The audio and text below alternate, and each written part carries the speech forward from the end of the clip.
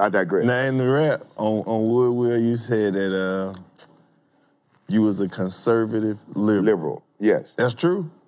Technically, yeah. But financially, I'm conservative, but lifestyle, I'm liberal. I don't really care what you do in your bed, just don't fuck with my money. Okay. Capitalist. That'll do it. Look, I'm still a philanthropist, though, right? I'm charitable, so I'm not about just making money for me. Typically, right now, at this point, a lot of the money that I'm trying to make won't even benefit me. I'll be dead and gone. Generation. You know what I'm saying? So it's more about generational wealth, but also with financial empowerment on top of it.